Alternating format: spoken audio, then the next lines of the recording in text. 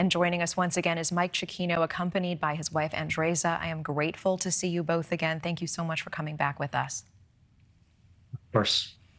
And I know the last time we spoke with you, it was understandable. It was emotional. It was a raw experience. Can I ask, how are you doing now? We're still going through a lot. We feel bad complaining about our issues because there's so many other people that have so much more going on where they don't know where their family members are. They still don't have a roof over their head. Thank goodness they're, Maui's a pretty close community, so people have been offering their homes to us.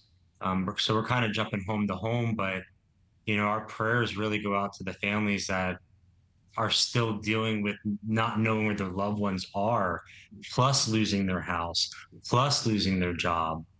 We can rebuild over time. We have each other. We didn't lose each other, which is the most important thing.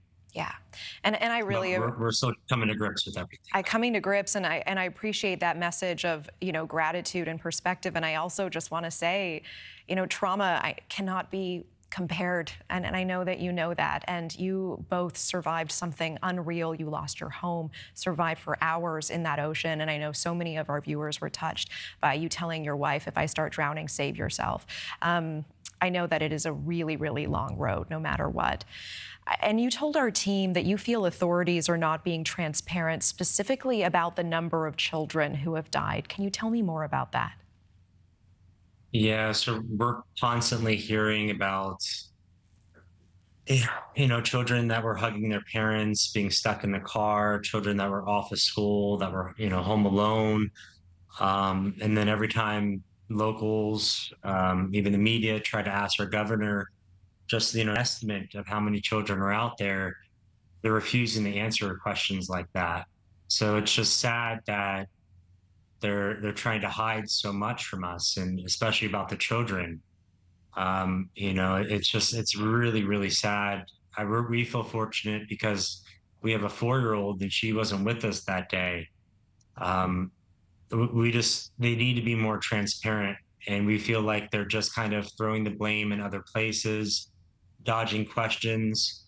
When somebody asked our mayor the other day, like, just give us an estimate of how many children, he got confrontational. And we don't need somebody that's confrontational with locals that are just trying to get answers. All we want is answers, and just to know, things went wrong and they happened, and that you're still helping us and you do care about us. Not if we complain to you, you're going to verbally attack us or do things. We shouldn't feel that way. We went through a lot. Everybody else went through a lot. Yeah, I hear the frustration. And Mike, you've also said that you feel the government just doesn't care about the people of Maui. Tell me more about that. We feel like it's kind of protecting their own butts right now. We feel that we're not very political people. We really don't go one way or the other. But Biden has really failed us. When something like this, one of the worst disasters in U.S. history happens, he hasn't been out here, and it's been 2 weeks on Tuesday. What kind of president does that? And then the FEMA, they're giving some people, $700. We didn't get the $700, and we're not complaining about that, but giving people that just $700 to survive when they just lost everything, their clothes, their family members, is insulting.